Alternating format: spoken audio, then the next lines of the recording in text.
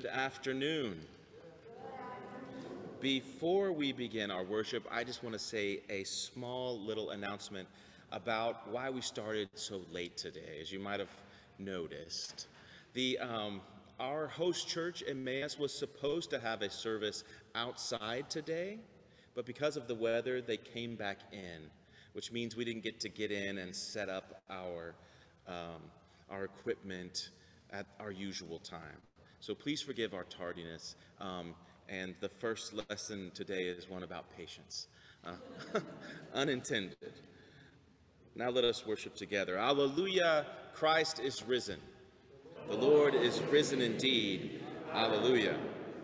Almighty God, to you all hearts are open, all desires known, and from you no secrets are hid. Cleanse the thoughts of our hearts by the inspiration of your Holy Spirit, that we may perfectly love you and worthily magnify your holy name. Through Christ our Savior. Amen. The Lord be with you. Let us pray.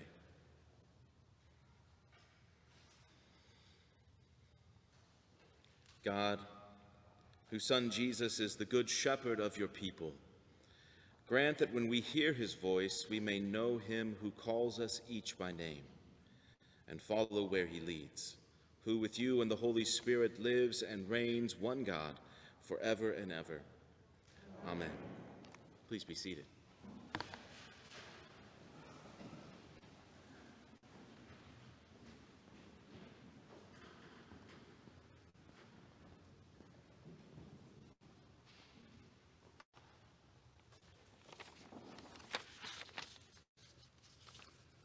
Eine Lesung aus der Apostelgeschichte. In Joppe war eine Jüngerin mit Namen Tabitha, das heißt übersetzt Gazelle. Die tat viele gute Werke und gab reichlich Almosen. Es begab sich aber zu der Zeit, dass sie krank wurde und starb. Da wuschen sie und legten sie in das Obergemach. Weil aber Lydda nahe bei Joppe ist, sandten die Jünger, als sie hörten, dass Petrus dort war, 2 Männer zu ihm und baten ihn, säume nicht, zu uns zu kommen. Petrus aber stand auf und ging mit ihnen. Und als er hingekommen war, führten sie ihn hinauf in das Obergemach, und es traten alle Witwen zu ihm, weinten und zeigten ihm die Röcke und Kleider, die Tabitha gemacht hatte, als sie noch bei ihnen war. Und als Petrus sie alle hinausgetrieben hatte, kniete er nieder, betete und wandte sich zu dem Leichnam und sprach, Tabitha, steh auf. Und sie schlug ihre Augen auf, und als sie Petrus sah, setzte sie sich auf. Er aber gab ihr die Hand und ließ sie aufstehen und rief die Heiligen und die Witwen und stellte sie lebendig vor sie. Und das wurde in ganz Joppe bekannt, und viele kamen zum Glauben an den Herrn. Und es geschah, dass Petrus einige Zeit in Joppe blieb, bei einem Simon, der ein Gerber war. The word of the Lord.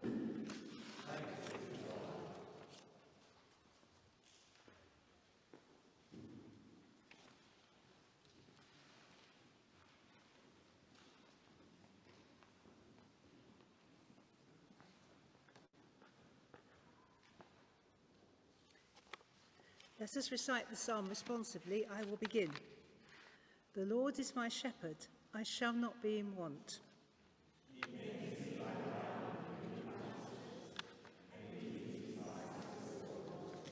He revives my soul and guides me along right pathways for his name's sake.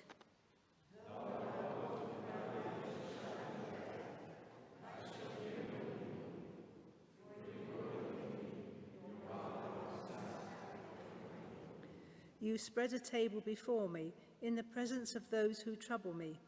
You have anointed my head with oil, and my cup is running over.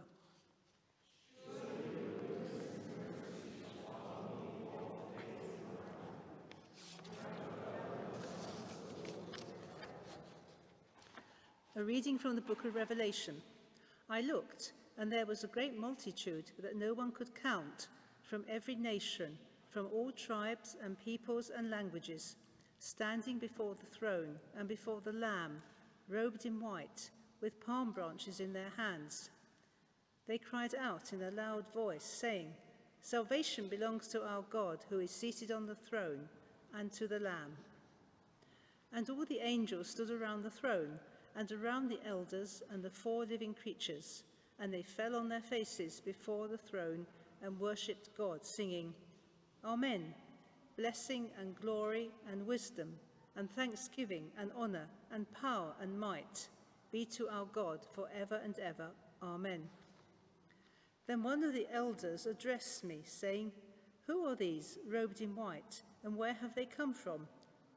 I said to him, "Sir, you are the one that knows."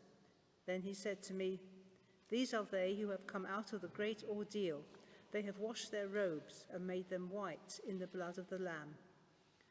For this reason, they are before the throne of God and worship him day and night within his temple. And the one who is seated on the throne will shelter them. They will hunger no more and thirst no more. The sun will not strike them, nor any scorching heat. For the Lamb at the center of the throne will be their shepherd, and he will guide them to springs of the water of life.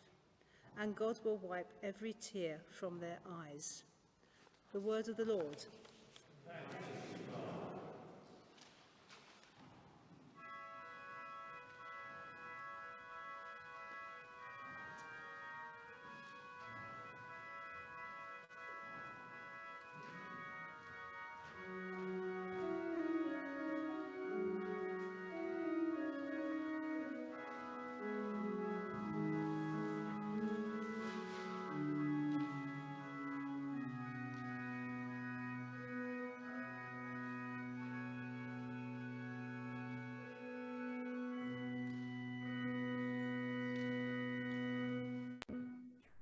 Alleluia, alleluia.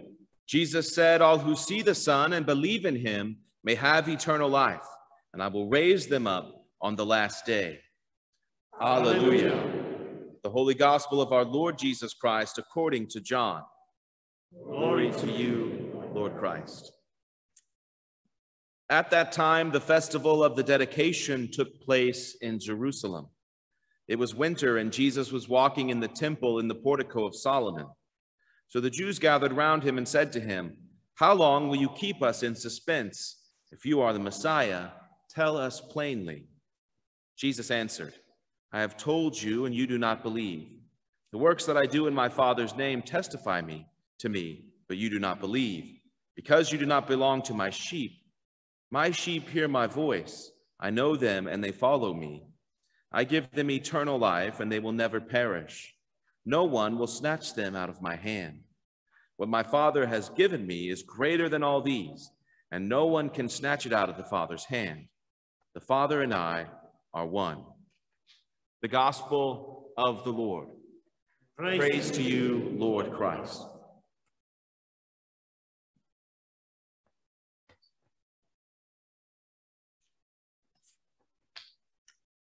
In the name of the Father, Son, and Holy Spirit.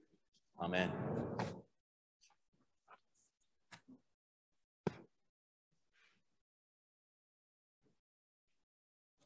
This week I visited the Jewish Museum in Munich, and it's a wonderful and heartbreaking and a hopeful place, and I encourage you to visit if you've not already. You can hear stories from the different parts of town. Even here in Harlaching, there's an interactive map. And the stories are ones of resilience and strength, and stories of, in a sense, dedication. And it's the Feast of the Dedication that I want to talk about. I know you've seen these. One of the many artifacts they had at the museum were these beautiful menorahs or Hanukkahs, and you can see them that were used in synagogues here in Munich. And it's these This symbol that I want to talk a little bit about today, because it says the very first words of our gospel, it was the feast of the dedication. You see, after the death of Alexander the Great, his empire was split up between his generals. Seleucus Nicator, meaning Seleucus the victor, was allotted the areas of Babylon, but then expanded to take control of Syria, parts of modern-day Turkey, Iran, Lebanon, and Israel. And they called this the Seleucid Empire. It was one of the last Greek empires, one of the last areas of Greek influence to resist Roman imperial expansion. In the waning years of this empire, when the Romans were pressing in from the west and the Ptolemaic Empire in Egypt from the south, the Seleucid Emperor, Antiochus Epiphanes, I can't say that 5 times quick, decided that the areas under his control just were not Greek enough. And maybe some of the hardships they were facing were caused because of this. So he ordered that all the areas under his control worship the Greek pantheon. And this included Jerusalem. So in the portico of Solomon, the one that's mentioned today in the reading, idols, Greek idols, were placed there. And it angered and upset many people, rightly so. But the last straw was when non-kosher animals, forbidden and ritually unclean animals, were sacrificed on the high altar. A revolt began. The Jewish people rose up under the leadership of Judas Maccabee. And this Maccabee is not a last name, it's a nickname. It means the hammer.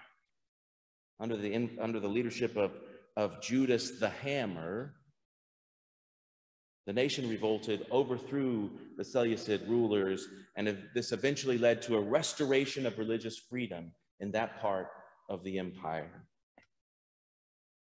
Now you might be wondering how this fits into this. The gospel fits into this very well, because after the Maccabees revolted, there was a need to rededicate the temple, the feast of the dedication. So they went and they broke the idols, they tore up the shrines, they washed the altar, and above the altar was a candelabra, not too different from the ones that you see today, except that it used oil for fuel. And the oil had to be of a special variety, blessed by the priest, made exclusively for the temple. When they searched the temple grounds, they found one small vial, sealed and consecrated, enough to last one day. Miraculously, it lasted for 8, giving the priests long enough to procure and consecrate more oil. This is where our gospel begins today. Jesus walking in the temple during the Feast of the Dedication. It's what we know today as Hanukkah. This is a feast that celebrates the abundance and the provision and the grace of God.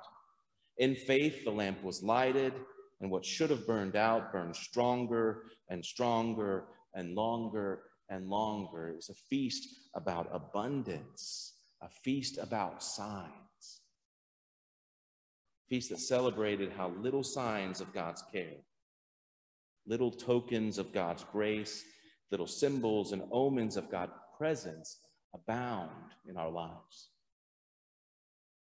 So it was in this environment that people approached Jesus and said something like, "Don't make us guess. Don't make us search. Don't make us look any longer. Don't make us figure it out. Tell it to us plainly if you're the Messiah." And you can tell by Jesus' response that he was a little flabbergasted. "What more must I do? I've told you, I've showed you signs of the coming kingdom, yet you do not believe. What more must I do? How many more signs do you need?" During a feast that highlighted the simple signs of oil not running out, people were refusing to see the signs of healing. refusing to see the little signs all around them. Or perhaps another possibility is that maybe they were looking for something else. Maybe they didn't want the little signs. Maybe they wanted another hammer.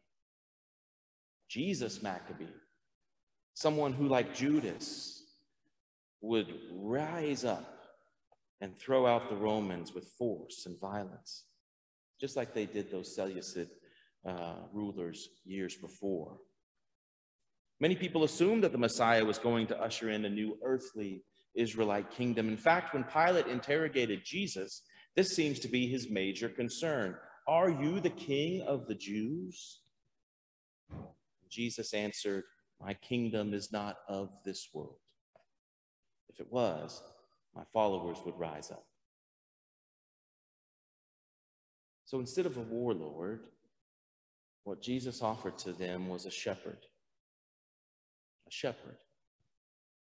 Someone to trust and follow, a guide, a comforter, a nurturer, a teacher, an example, but most importantly, perhaps, a shepherd is one that keeps you a part of the flock, reminds you that you aren't meant to go through things on your own, gently brings you back into the fold when you stray. So because we have the gift of hindsight, let's not make the same mistakes those people made when questioning Jesus at the temple that day on the Feast of the Dedication. First, let's look for signs of God's loving care around us. The signs are there. In fact, I guarantee you, God has been at work in your life this week. God has been at work in your life this week. God is working in your life even now. Upon reflection, where have you experienced, perhaps unrecognized in the moment, the goodness and the love of God this week? Remember the example of that lamp burning for 8 days. God's provisional goodness is always with you. Second, don't be surprised and disillusioned when God's provision doesn't fit your expectations. We often want God to solve our problems, but to do so in the way that we desire. But if we have faith, when we reflect on our lives, we can see how God was at work even in the difficult times, often in the ordinary things, often through the ordinary people in our lives. I once had a spiritual advisor who told me, God is most at work in the person who is annoying you the most right now. So God may be surprising you with how God is at work in your life through ordinary people.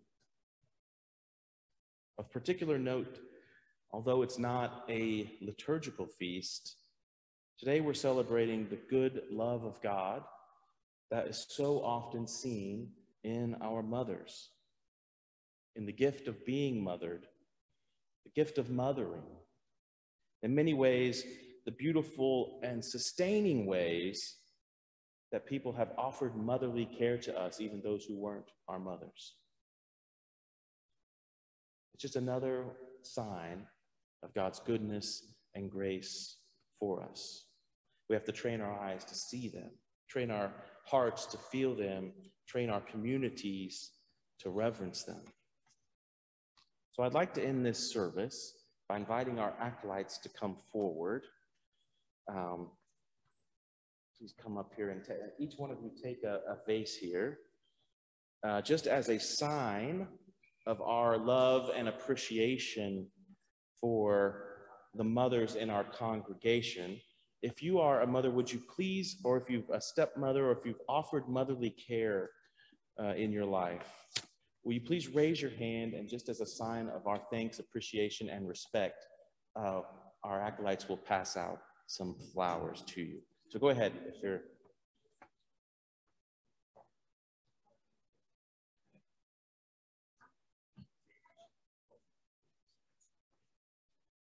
We've got enough, so take more than one.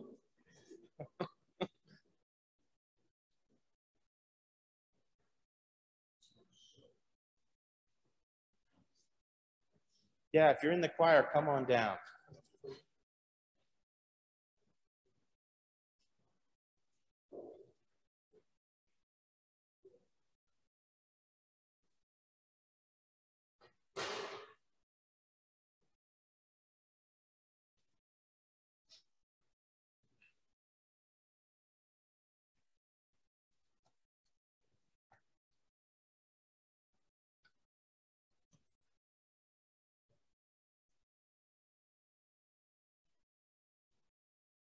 At the conclusion of our service, the flowers will be up here again, and I invite those who are here to come and take some, if you wish, because I'm taking the bus back, and it will be difficult difficult to take these flowers. So please come and take all of them that you wish.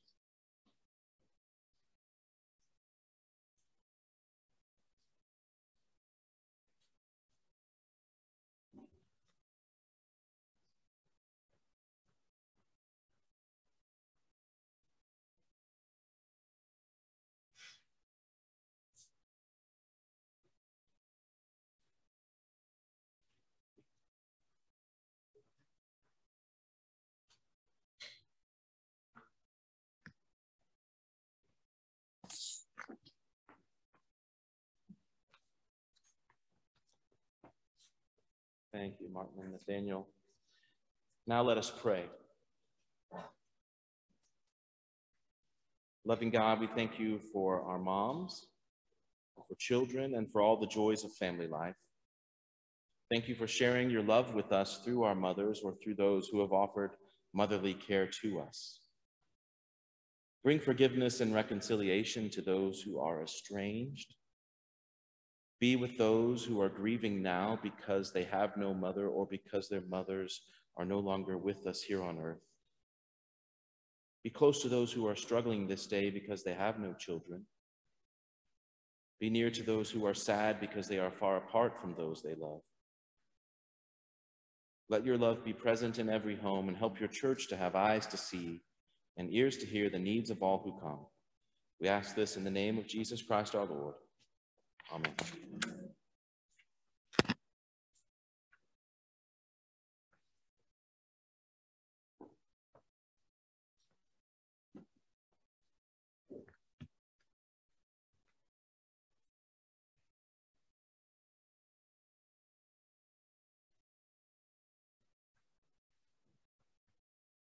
I invite you to stand as we affirm our faith in the words of the Nicene Creed.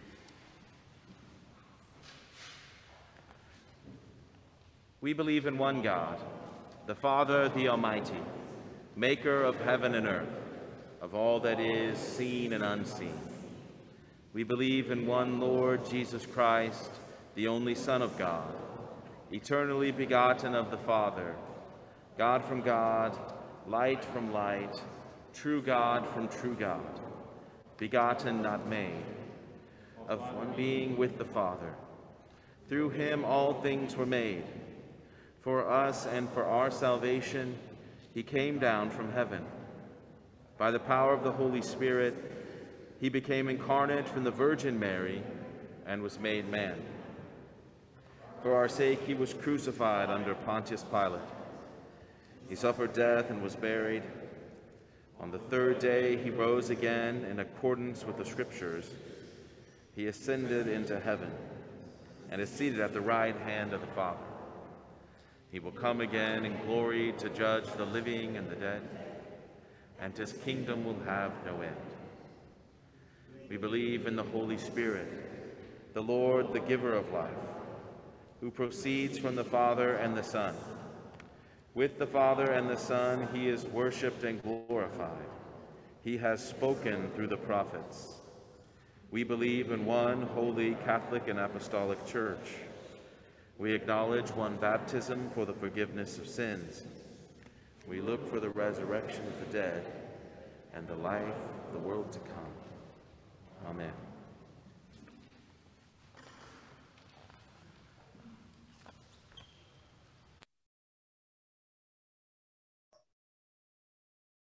In peace let us pray to the Lord, saying, Lord, have mercy. For the Holy Church of God, that it may be filled with truth and love, and be found without fault at the day of your coming, we pray to you, O Lord. For Michael, our presiding bishop, for Mark, our own bishop, for all bishops and other ministers, and for all the holy people of God, we pray to you, O Lord. For all who fear God and believe in you, Lord Christ, that our divisions may cease, and that all may be one as you and the Father are one, we pray to you, O Lord. For the mission of the Church, that in faithful witness it may preach the gospel to the ends of the earth, we pray to you, O Lord. For the peace of the world, especially in Ukraine, that a spirit of respect and forbearance may grow among nations and peoples, we pray to you, O Lord. For those in positions of public trust, that they may serve justice and promote the dignity and freedom of every person, we pray to you, O Lord.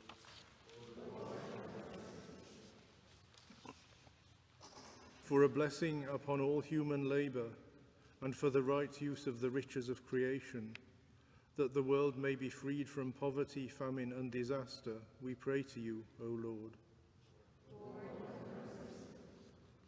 For the poor, the persecuted, the sick, and all who suffer, for refugees and those who look after them, for prisoners and all who are in danger, that they may be relieved and protected, we pray to you, O Lord.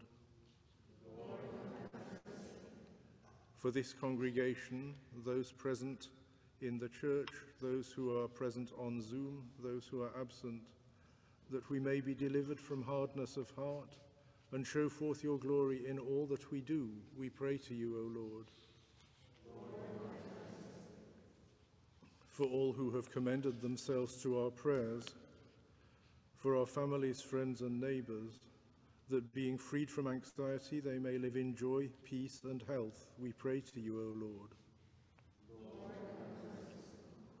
For all who have died in the communion of your church, and those whose faith is known to you alone, that with all the saints they may have rest in that place where there is no pain or grief, but life eternal, we pray to you, O Lord. Rejoicing in the fellowship of all the saints, let us commend ourselves and one another and all our life to Christ our God.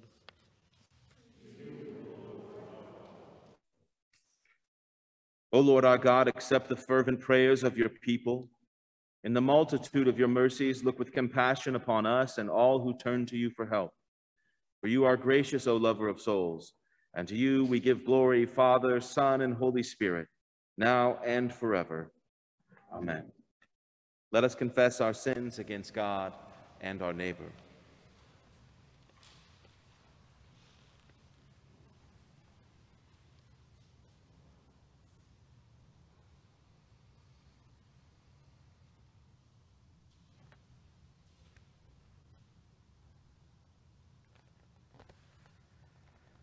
Most merciful God, we confess that we have sinned against you in thought, word, and deed, by what we have done and by what we have left undone. We have not loved you with our whole heart. We have not loved our neighbors as ourselves. We are truly sorry and we humbly repent. For the sake of your Son, Jesus Christ, have mercy on us and forgive us, that we may delight in your will and walk in your ways to the glory of your name. Amen. Almighty God, have mercy on you, forgive you all your sins through the Lord Jesus Christ, strengthen you in all goodness, and by the power of the Holy Spirit, keep you in eternal life. Amen.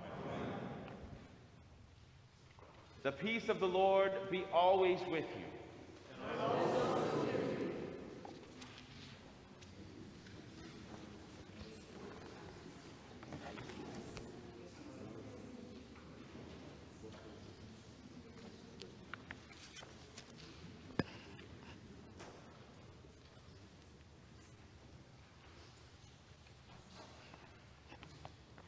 Please be seated.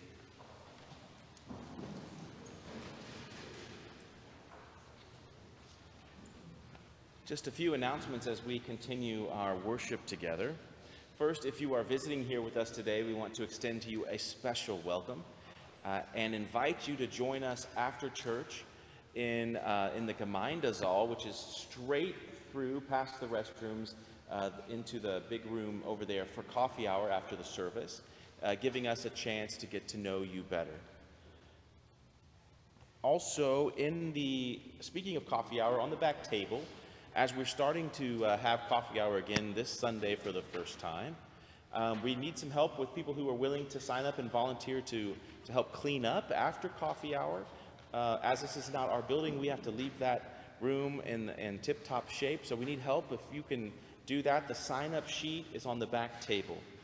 There's also a sign-up sheet on the back table for those who speak a language other than English and German. On the Feast of Pentecost, when we celebrate our diversity and the diversity of God's good world, we're going to have a reading where we share with all the different languages of our church. So the sign-up sheet's back there. If you speak a language other than German or English, please do sign up on that sheet.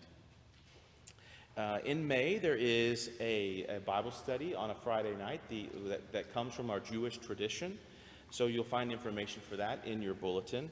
Also, very importantly, the last Sunday of May, our host church, Emmaus, is having their confirmation services. So they're having a service 2 times that day, and so we cannot meet here at our regular time at 12. So we're going to meet at another church, and there's a map and everything in there for May 29th in the bulletin, so please consult that. And don't come here on May 29th. It's just around the corner a little bit. We're going to another church. I'd now like to invite our Assistant Treasurer, Graham, to come and make an announcement about our Bridge the Gap campaign.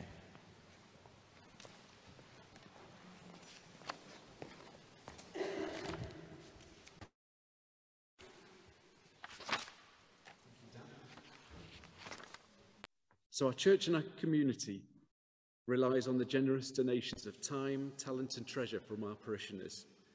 We're only what we are together as a whole community.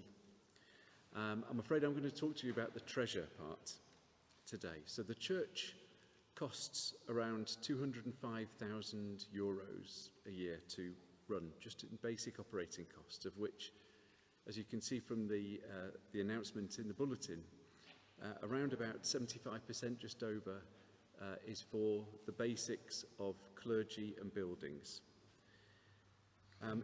That sounds an enormous amount. It's €560 per day. But if you think that as a community, we think we're about 250 people that really belong to this community, that works out at about €2.25 per day per person. And then it suddenly sounds more manageable. And that's what I mean, that together as a community, we can thrive. As you know, the Church of the Ascension doesn't receive any revenue at all from taxes. We're entirely reliant on the generosity of our parishioners. We get over 75% of our income from regular pledges, but nevertheless, this year, we found ourselves with a shortfall against our outgoings of about €50,000. We've sown the seeds of growth, and as we invest into the future, we can take down some from our reserves that we've saved in the past. But we're looking to try to bridge the gap around €30,000 this year. The amazing news is that up until Friday, we've actually received €15,930 in donations, which is a great achievement. So thank you to everybody who has donated so far. So that gives us just over €14,000 left. And that equates to, amongst 250 people, about 15 cents per person per day. So hopefully this is something we can manage together. For those of you in church today, you'll see a form in your bulletin, which, if you're so moved, we'd be very grateful for any donations, any regular pledges or one-off donations. however large, however small, everything makes a difference. Please hand this in either to the offering plate or to the plate at the back of the church, or to one of the ushers after the service. For those of you on Zoom, please send an email to Kay, our treasurer, and Kay's email address is at the front of the bulletin. So all of the pledges remain strictly confidential. If you have any questions, please do ask me or one of the wardens or Dan after the service. Thank you very much.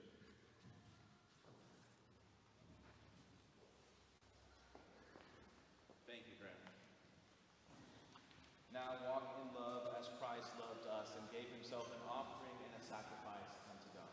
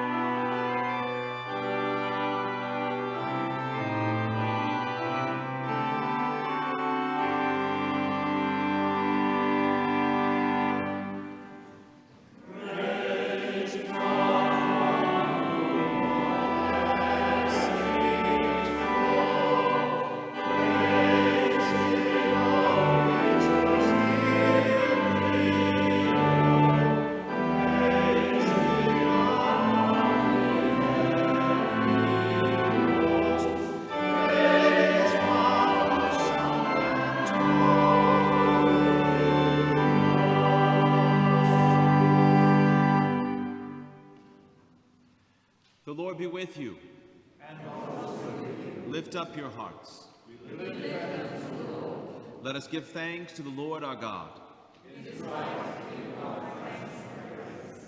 It is right and a good and joyful thing, always and everywhere, to give thanks to you, Father Almighty, creator of heaven and earth. But chiefly are we bound to praise you for the glorious resurrection of your Son, Jesus Christ our Lord. For he is the true Paschal Lamb who was sacrificed for us and has taken away the sins of the world. By his death he has destroyed death, and by his rising to life again, he has won for us everlasting life. Therefore we praise you, joining our voices with angels and archangels and with all the company of heaven, who forever sing this hymn to proclaim the glory of your name.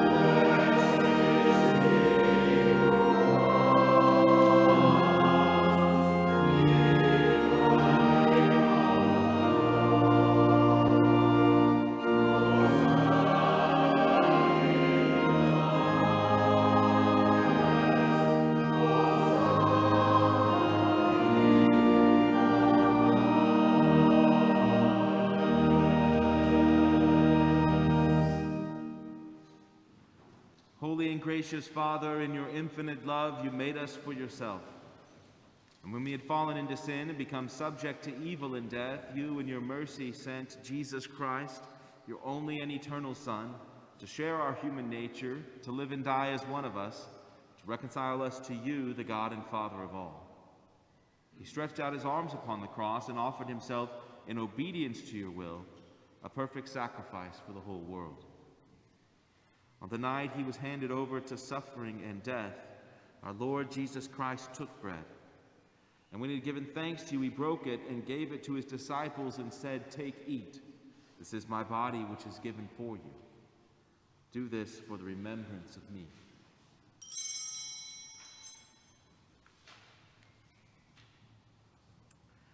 After supper, he took the cup of wine.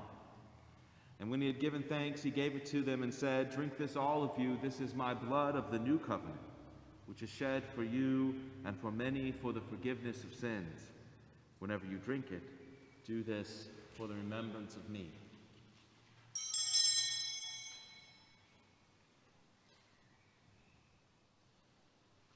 Therefore, we proclaim the mystery of faith.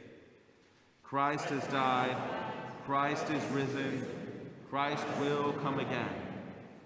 We celebrate the memorial of our redemption, O Father, in this sacrifice of praise and thanksgiving. Recalling his death, resurrection, and ascension, we offer you these gifts. Sanctify them by your Holy Spirit to be for your people the body and blood of your Son, the holy food and drink of new and unending life in him. Sanctify us also, that we may faithfully receive this holy sacrament and serve you in unity, constancy, and peace. And at the last day, bring us with all your saints into the joy of your eternal kingdom.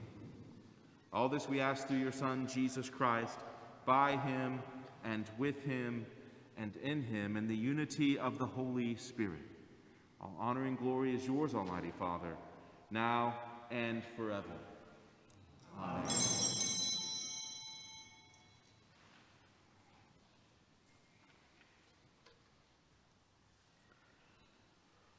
Now, as our Savior Christ has taught us, we are bold to say, Our Father, who art in heaven, hallowed be thy name.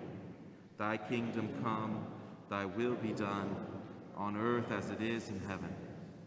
Give us this day our daily bread, and forgive us our trespasses, as we forgive those who trespass against us. And lead us not into temptation, but deliver us from evil. For thine is the kingdom, and the power, and the glory, forever and ever. Amen.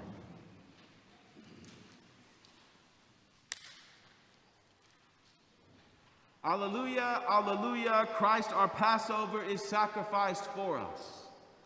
Therefore, let us keep the feast. Alleluia, alleluia. This is the banquet of Christ. In his kingdom there are no outcasts. Wherever you find yourself on the journey of faith, you are welcome at God's table. I now invite you to join me in prayer with those who are worshiping with us online. Lord Jesus, as you promised to be with us in the bread and wine that is your body and blood, grant that we may receive you spiritually today into our hearts, minds, and souls. Stay with us. Be our companion in the way.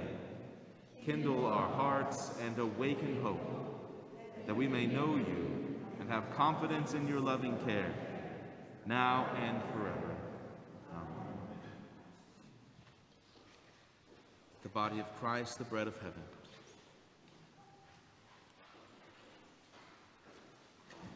The blood of Christ, the cup of salvation.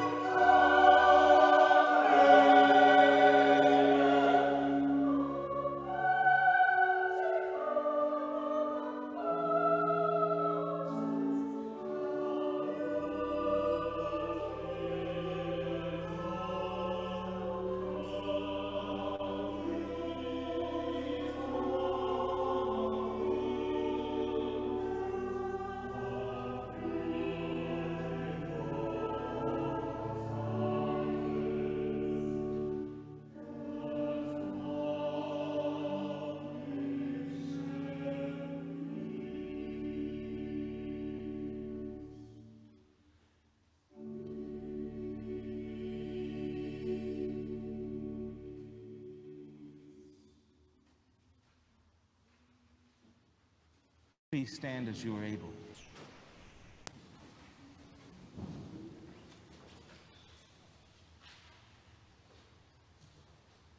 Let us pray. God of abundance, you have fed us with the bread of life and cup of salvation. You have united us with Christ and one another, and you've made us one with all your people in heaven and on earth. Now send us forth in the power of your Spirit, that we may proclaim your redeeming love to the world and continue forever in the risen life of Christ our Savior. Amen. God the Father, by whose love Christ was raised from the dead, open to you who believe the gates of eternal life. Amen. God the Son, who in bursting from the grave has won a glorious victory, give you joy as you share the Easter faith. Amen. God the Holy Spirit, who filled the disciples with the life of the risen Lord, empower you and fill you with Christ's peace. Amen. And the blessing of God Almighty, the Father, the Son, and the Holy Spirit be with you now and remain with you always. Amen.